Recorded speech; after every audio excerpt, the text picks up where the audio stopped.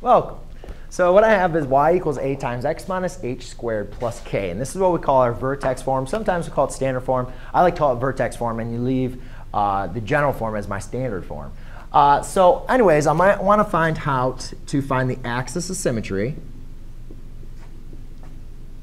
and the vertex. Now, I call this vertex form because it's very, very simple to be able to find the axis of symmetry and the vertex. So it's important sometimes when you have an equation that's in standard form, we want to convert it to vertex form because it's so simple to find the axis of symmetry and vertex when it's in this form. Now, not all equations are very easy to transform, but when they are, or when you already have them in this form, to find the axis of symmetry and vertex is very, very simple. And I'll show you why.